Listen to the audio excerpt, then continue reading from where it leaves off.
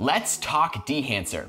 If you aren't familiar with the tool, it's a group of plugins for Davinci Resolve and other software trying to inspire the process of developing filmic-like looks and textures for your projects. Today, I'm going to be doing a comprehensive walkthrough of all the tools Dehancer has to offer and help you decide which and when to add these tools into your workflow. If you want to skip the walkthrough and jump right to my recommendations, go to the timecode on the screen. Before I get too deep, I wanted to send a disclaimer out there that Dehancer did reach out to me and they asked if they gave me access to the tool for a month, would I do a review of their product? Now, their team was very clear that they're not asking for anything other than my honest opinion. They did offer an affiliate link so that as people purchase the products, I would get a commission on the sale. Admittedly, because I'm not some sort of gigantic YouTube channel, I asked them instead if we could just offer everyone a discount code because I'd rather you save money than me make a couple extra bucks. And they said yes. So at the end of the video, you will find a 10% off code, and their team insisted they still wanted to include a small thank you commission along the way. So just know if you use the code, you'll save money and you'll add to my coffee funds. So here we've got a little basic testing timeline, and I'm actually going to hide the clips for this little bit. So here we have Dehancer, and the only really thing I have going on is just some basic color management. So this is working in Davinci Wide Gamut. You'll see that I've set Dehancer to be expecting Davinci Wide Gamut and Davinci Intermediate on the way in. If you're new to color management, take a look at some of my other videos. That's a bit of a longer topic than we have time to cover today. Under this input tab, we have some kind of corrective elements here. So this could be, if your footage is a little overexposed, you could grab the exposure slider and drop it down. What I find is the idea behind Dehancer is far more of trying to build a big picture look rather than clip-to-clip adjustments. So if you are adjusting things in the timeline level, you probably aren't gonna wanna be messing with these too much. Now, Film Developer. This tool is also included in Dehancer Pro as well as Dehancer Lite, if you just like this. The idea with Film Developer, and I'll hit the enable check mark here, is this is where we're starting to add global contrast for our projects. Let me pull up the waveform here. So you can see, we're starting to add some sort of global look contrast. If we look at this on another test clip here, we can kind of see what it looks like if we enable and disable it. So one of the things that I would really love if Dehancer would consider adjusting is whenever we add contrast, I never want to adjust the middle gray point because the cinematographer often very carefully sets the middle gray point. And so we can correct it with this gamma correction. So let me show you here. I am going to pull up the mid gray point. And if you look down here in the waveform, this gray line right here is representing the mid-gray of Davinci Intermediate. And you'll notice as I enable Dehancer, it's significantly adjusting the mid-gray point. So the good news is they give us this gamma correction where we can actually adjust where the kind of that pivot point of the contrast is being added. So let me do a little on-off here so we can kind of adjust this back to a more neutral pivot point. So that's pretty close, good enough for the demonstration here. So what you'll find is, as I now enable and disable this contrast from Dehancer, you're adding contrast but we're not brightening or darkening the image. It would be a huge time saver if the gamma correction level could automatically be tied to whatever the mid-gray point is of the source. Color separation, basically the way this works is as we add contrast, we also increase saturation. If you don't want that to be the case, you could drop the color saturation slider. So in this case, you're just adding contrast, you're not also adding saturation along the way. Color boost is like it sounds. This is just adding saturation at the very beginning of this pipeline. From there, we get into some of their film profile options. The Kodak Vision 3 250D is one of them, and there's a whole bunch that you can play around with and adjust. I'm not gonna pass judgment on how good or bad these are since I think so many of them come down to taste. I think if I were to give any feedback for Dehancer at this point of the process, I would say that I wish there was an intensity slider so we could kind of control how intense the effect is. I know I could put this on a separate node and adjust the opacity, but it feels so simple to adjust if there was just an opacity slider.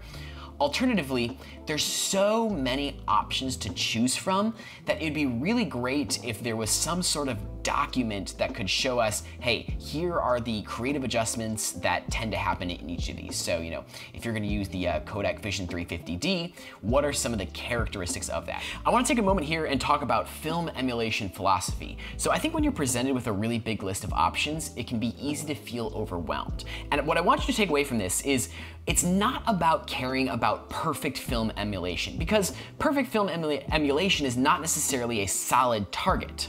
As an example, there's a whole bunch of Kodak 2383 LUTs out there, and all of them are a little different due to the preferential elements of the designer behind them. If the film look was some perfect solid target, well, there would be no difference between these various tools. The film compression is a nice effect, and let me enable it here. You'll notice that as I enable and disable it, it's dropping the very top end of the highlights. So this is nice because sometimes you want to build in a slightly more milky highlight, and I do this all the time with the curves tool, but if you're looking for something more out of the box, if I disable it, you'll notice the sky's a little brighter. If I enable it, it starts to kind of make the highlights a little more of that smooth roll off. The expand tool is here just to adjust the black points or the white points of the image. This functions very similarly to the lift and the gain tools. The print section allows a variety of output settings. So if you were going to actually go to a film projection, you could output to Cineon Film Log, but then they also have the classic, Kodak 2383 emulation and the Fuji 3513. Now, both of these I really like, and I feel like Kodak's 2383 look is requested so often that it's really nice to just have this available as an additional option for that look. From there, we can do things like adjust the white point of the image if we wanted a really warm white point, the exposure, as well as, color density. We talked about this previously, the idea that the more saturated color, the darker it gets. That slider would do that. I would adjust it here, but on this image, it's just basically grayscale, so you won't see a lot. And then if you want to drop all saturation out of the image, you have the saturation slider there. Some people might enjoy combining both a print and a negative option. So you could, do a Kodak Vision 3 and a 2383. So you're combining a negative with a positive. Some of the results are nice, some of them are not. It's there to be experimented around with. The color head here is trying to lean into some of those, balance elements. So they're leaning into maybe a slightly more subtractive approach to adding color here. The thing is rarely for a whole film am I going to be wanting to tint, the entire project blue. Maybe on a scene by scene basis. But if I'm just doing shot balancing, most of the time I'm not going to be messing with the global timeline settings. I'll just be touching the primary controls on the clip level. They also have some interesting ways of kind of making some basic split toning here. So, we could drag the shadows a little cooler, the highlights a little warmer. Personally, I find it more intuitive to work in the curves panel down here, but I think it's a good option if you're experimenting or trying to put something together real quick. The next tool is film grain, and I gotta say, I am really enjoying some of the grain options in this tool. The first thing that stuck out to me is they have presets built in for 65mm film, which is awesome. I realize with YouTube compression, you might not be able to see the grain here. Like, let me play it for a little bit. But Resolve, although in DaVinci Resolve you can kind of produce your own 65 emulation for grain, it's so great that they build it right here into the tool. What's cool is you can select any of these options and then go over to custom, and now you can set the, you can customize the parameters of the preset that you were just working on. I think the single most important element from here that you'll want to keep an eye on is this film resolution slider. Let me test this out on a separate clip here. Let's jump over to this ARRI test clip. The film resolution slider, the lower this number is, the more blurring will occur. So if I set that to 0, do you see this blurring? If you do not want blurring on your footage, you're gonna wanna make sure this is set to 100. And many of the presets here, so if I select, maybe we'll select the 35mm 500 ISO, many of the presets do have some sort of blurring built into it. So just know that if you're gonna use this, be careful and maybe jump over to the customize tool and click this over to 100 unless you are purposely wanting to blur that footage. Next is Halation. Now this is an example of one of those tools that you could buy separately if you like it. And there's a bunch of great presets. I love this idea of a regular version and then a no remjet version. If you're not familiar with remjet, it's basically a layer that's often added to motion picture film that is attempting to reduce the effects of halation. But if we take it off, we get a little extra. What's interesting about remjet is I know a lot of people like the CineStill film for film photography, and I believe CineStill doesn't have remjet, which I think is why it has such interesting halation with CineStill. There's a bunch of interesting options at various levels of intensity, but once again, I think there's one feature over in the custom menu that you really need to be aware of, and that is global diffusion. So global diffusion is adding this warm push to the whole image. So let me drop out global diffusion here. You'll notice that when I turn that off, we're just getting the halation glow. And let me jump down to a more obvious option just for YouTube to make sure you can see it. If I drop out global diffusion, I'm no longer affecting the white point of the image. I'm just adding this nice glow to the highlights. So most of the time when I'm using halation, I do not want a white point adjustment. So this is gonna be set to 0 most of the time for me. Now bloom here is one of the more subtle effects if I kind of turn this on and off. This is trying to add a little bit of that, you know, if you have that maybe a vintage lens going on, some of the softness that might come through for it. You can kind of do a variation of this in Resolve with the halation tool if you pull out a lot of the saturation. I think it's a nice adjustment, but when I was messing with it, I feel like I was wanting to customize it a lot. So it's not one of those tools that I felt like I love the results right out of the box. I often was needing to jump into the custom menu and really get into the details. This film damage effect here might be best illustrated on something a little more simple. So let me kind of play it on this clip. You'll see it's a bunch of the scratches and the hairs going on. I've chosen the Super 8 because it's a little more obvious. Something similar does come in Resolve. I think this is a good alternative, but I would probably start with the free version in Resolve, and then if you're not satisfied there, then consider moving towards this plugin. So the Film Breath tool is actually one of the tools where as soon as I started using it, I really was excited. And that's because, take a look at what this is doing here. It's flickering the exposure, contrast, and then the white point of the image. And you can control these individually under the custom tab. So like, let's say you only wanted to flicker the color, you could drop the tonal contrast and the exposure flicker. And right now you just kind of get the wiggling of the overall balance of the image. While you can recreate this with some work in Resolve, it's just such an easy tool to use and does exactly what I want that this will absolutely be in the toolkit moving forward. I love the Film Breath tool. Now Gate Weave, once again, I'm gonna set it to a higher setting so you can see it. Gate Weave is that subtle shake of the film going through the gate of the camera. Most of the time, you wouldn't use it on something like with this level of intensity, but I have found that when we are producing a more textured filmic look, that something really subtle might work. Now, I've built my own presets inside Davinci Resolve using the Camera Shake plugin that produce exactly what I'm looking for when it comes to the shake.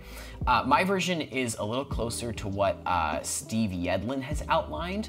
However, if you're looking for something a little more stylistic, a little more aggressive maybe, I think the Gate Weave tools in here could serve you well.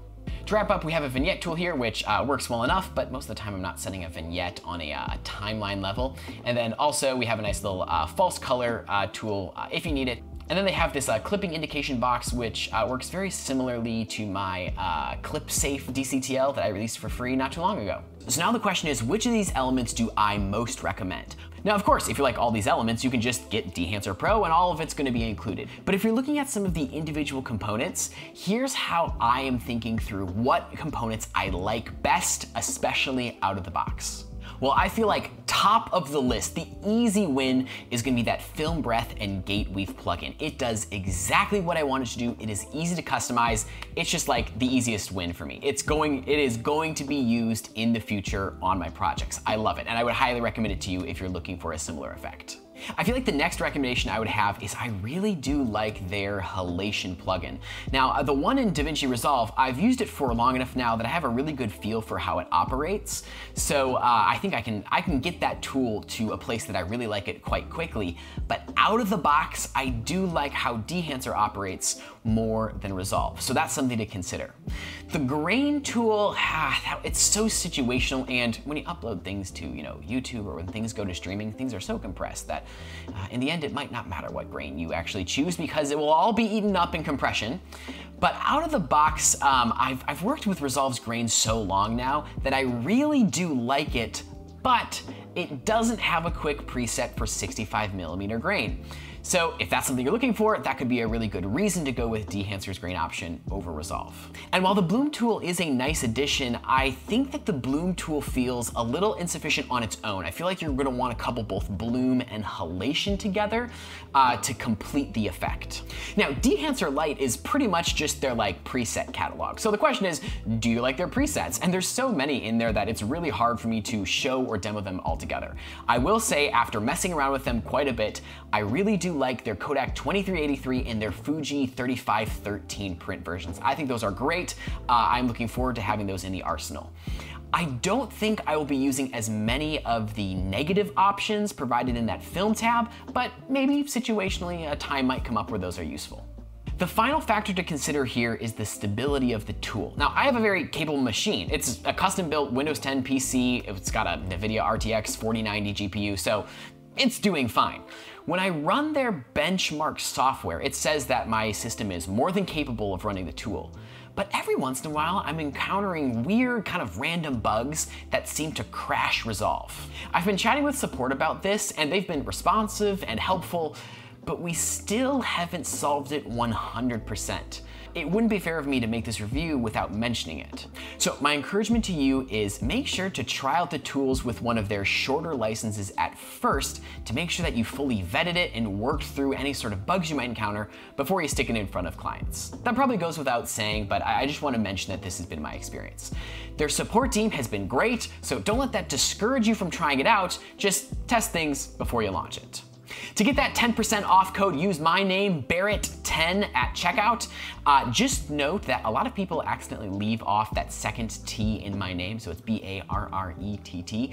If you don't put every letter in there, you won't get the discount. So if the code doesn't work, just make sure you're spelling it. Barrett10, and you'll get that 10% off.